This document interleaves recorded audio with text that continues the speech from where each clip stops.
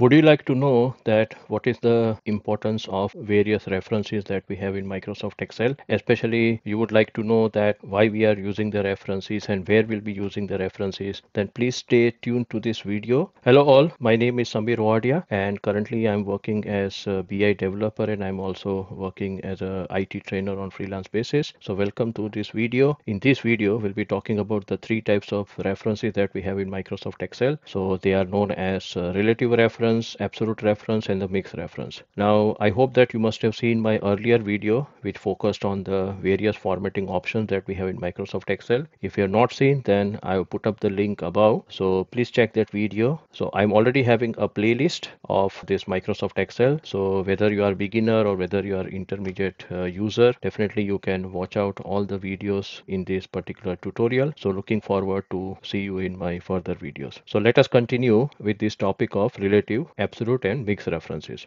Now here you can see that in our Excel file, we'll start with first of all the relative reference here. So here I've given the definition of relative reference. That is, a relative reference in Excel refers to a cell address that changes automatically when a formula is copied to another location. It is the default reference type in Microsoft Excel. It is useful for applying the same calculation across multiple rows or columns. So first of all, we'll start with the first line here, that a relative reference in Excel refers to a cell address that changes automatically when a formula is copied to another location. Now let us see here with the help of an example. In this table, we are having total 4 columns. So we are having the salesperson, revenue, expenses, and profit. Now I already mentioned in my previous video that here, if you see this value 25.000, so it is not decimal, it is comma. So it is 1000 separator. So here in Germany, we have the dot as a 1000 separator. So this is 25,000, 34,000, 27,000, and so on. Now here we would like to calculate the profit. How to calculate the profit? Profit, as you know, that it is revenue minus expenses. So I'll be putting the formula here and I'll be calculating the profit for John, and then we will see that how we can calculate the profit for the other salesperson. So first of all, I will put my pointer over here in this cell E3, and then here I'll be typing equal to this C3 minus D3. So very simple.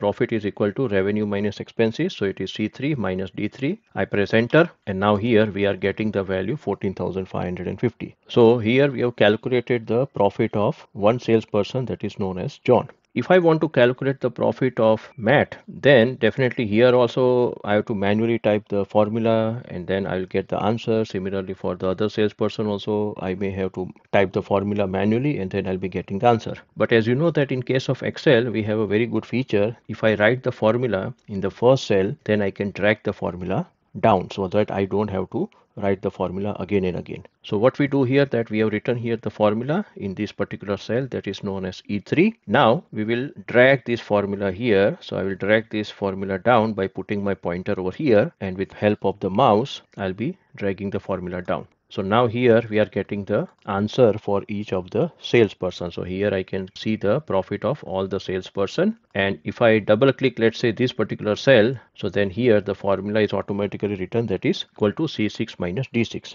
If I click here, this particular cell, that is E8 cell, I double click, then here I'm getting the answer equal to C8 minus D8. Whatever we are seeing here, this formula, by dragging the first formula, then here it is known as a relative reference, because in this cell we were having the formula equal to C3 minus D3. When I go down in this particular cell, now it is C4 minus D4. So what happens that when we are dragging the formula down, then it is not taking every time C3 minus D3, C3 minus D3. It is now taking the relative reference. So when you go to the next row, it will take the one cell from the revenue column and one cell from the expenses column. In the second row, it will be C4 minus D4. When it goes to the third row, it will be C5 minus D5, then C6 minus D6.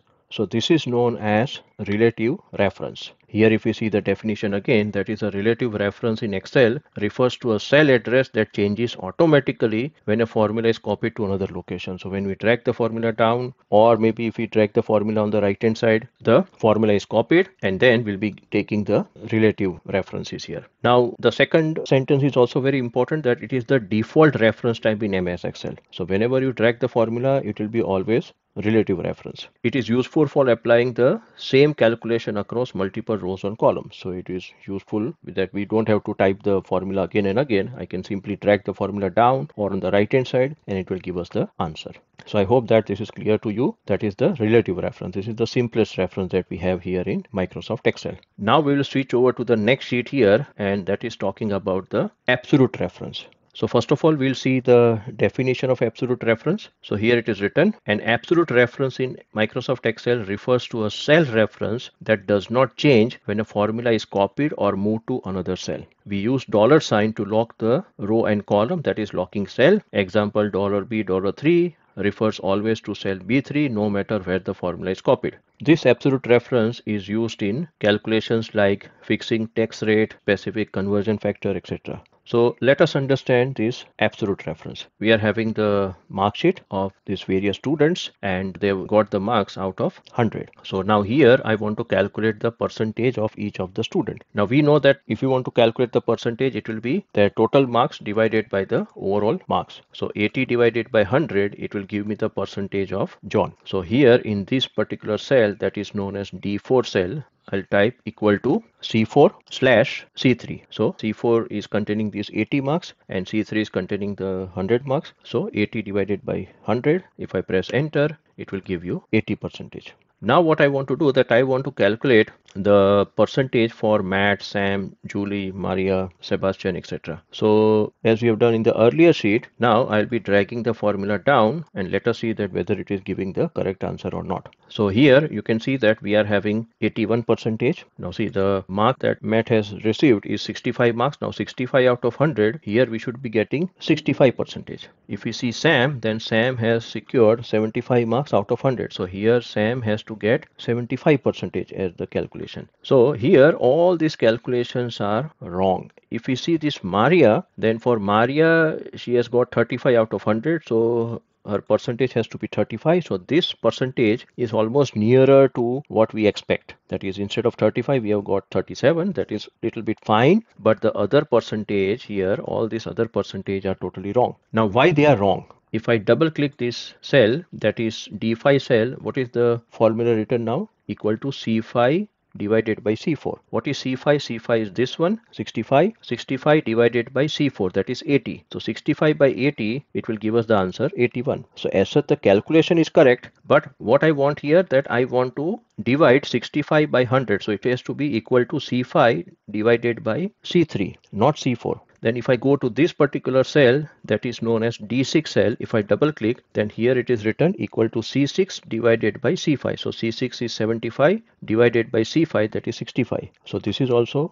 wrong. It should be 75 divided by 100. So it has to be equal to C6 divided by C3. Here what we are having, that when we drag the formula down, so in this particular cell it was C4 by C3. When we drag the formula down, then here it will be C5 divided by C4. Then it will be C6 divided by C5. So here when we drag the formula, we are having the by default relative reference. Now here what we want to do, that we want to fix up this particular cell that is known as C3 cell, because every time I have to divide all these numbers by 100. So we have to fix up this cell. It should not change. The denominator here should not change. It should be always 100. So now what I have to do, that in this particular cell, that is D4 cell, I double click, and now here if I want to fix up this C3 cell, then I have to type here what? $C $3. $C means if you put $sign before, let's say, row or column, it means that you are fixing that particular thing. So if I put $C, it means that I'm fixing up the column, that is the C column. If I'm putting the $sign in front of 3, then I'm fixing up the third row. And if I'm putting both the $sign, it means that I'm fixing up a particular cell. So here we are fixing the cell that is known as C3. So this is how we can fix up the cell, that is $C $3. So I press enter. So now here the answer is same, 80%. Okay, now I drag the formula down, and when I drag the formula down, now you see 65 65 75 75 95 95 35 35. So now here all these percentage are correct. If I double click, let's say this cell that is D9 cell, if I double click, now here it is written equal to C9 slash $C $3. So everywhere you double click, you will get in the denominator the same cell that is known as C3. $C, $3. Got the point? So this is how we go for the absolute reference. In absolute reference, we always fix up a particular cell. Remember that part. And we are putting both the dollar sign. We are putting the dollar sign in front of the column also, and we are putting the dollar sign in front of the row also. So that is what we mean by the absolute reference. So now here it is written again. An absolute reference in Excel refers to a cell reference that does not change when a formula is copied or moved to another cell. We use dollar sign to lock the row and column, that is locking the cell. Example $B $3. It refers always to cell B3 no matter where the formula is copied. And these are the examples of usage of the absolute reference. Now let us go to the final reference, that is the mixed reference. So now in the mixed reference, it is written here, a mixed reference is a cell reference that locks either the row or the column but not both. It is a combination of relative and absolute references. Example $A1 or A$1. Useful in multiplication tables, matrix calculations or dynamic data lookups. Here we are preparing a multiplication table.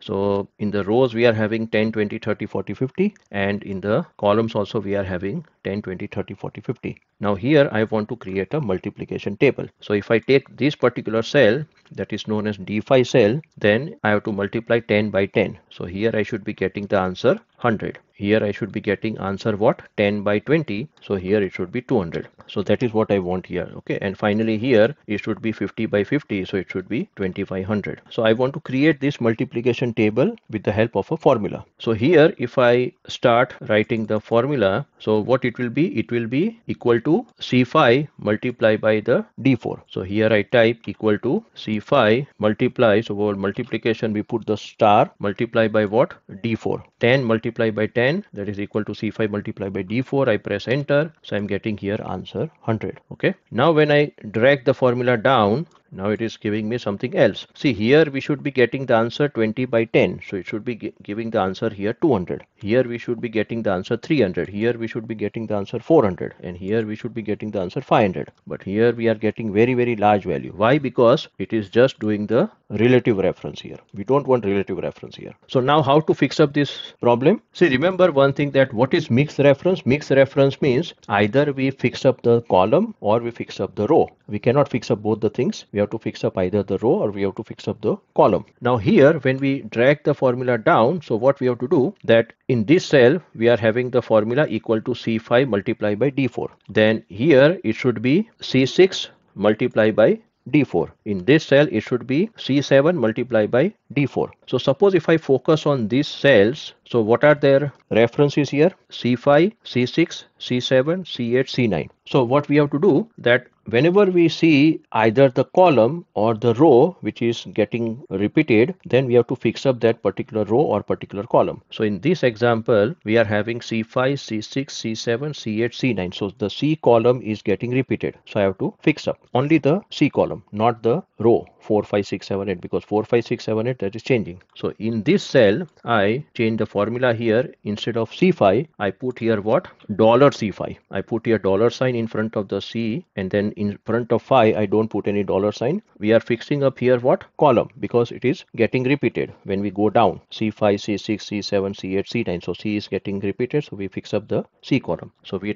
type here $C5 multiplied by D4. I press enter. Now let us drag the formula down. When I drag the formula down, it is still not giving me the answer. Here also it is $C, $6 and D5. Yeah. So here it is still not multiplying 20 by 10. Now here when I go on the right hand side, then what is this cell here? It is D4. This is E4, F4, G4 and H4. So here 4 is getting repeated. So I have to fix up the fourth row. Are you getting it? So here in this cell, I type D$4 because 4 is getting repeated on the columns and C column is getting repeated on the rows. So now we have to just go for the final formula here, that is equal to $C5 multiplied by D$4 because 4 is getting repeated. So we are putting the dollar sign in front of that 4. I press enter. So now here I drag the formula down. See, now it is perfect. 100, 200, 300, 400, 500. And now if I drag the formula on the right hand side, it is also giving me the perfect answer. 100, 200, 300, 400, 500. And now I drag the formula totally down. So now I am getting the perfect multiplication table.